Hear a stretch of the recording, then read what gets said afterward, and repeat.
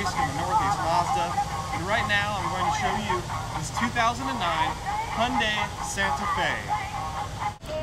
Underneath the hood, you're going to have a very fuel-efficient 2.7-liter V6 engine.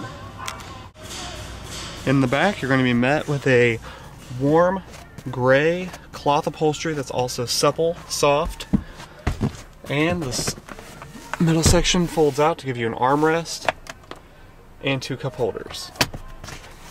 You'll have a max capacity of 3 passengers, and on each door you're going to have a power window option as well. In the cargo area, you're going to have about 4 feet deep by 4 feet wide of cargo space, enough for all the groceries you could possibly bring home, and that second row is also going to fold down to give you even more space for larger objects.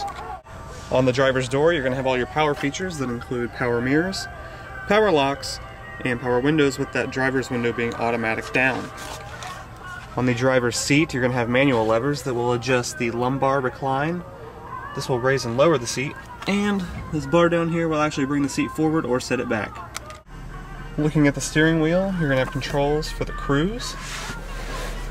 Looking at the stereo, you're going to have a single disc CD player, standard AM/FM radio, XM satellite radio per subscription. Down below, you're going to have your climate controls.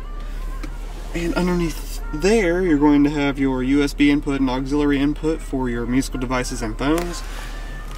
You'll have your standard automatic shift, and if you flip down into drive, you can flip over and shift as if you're driving a manual.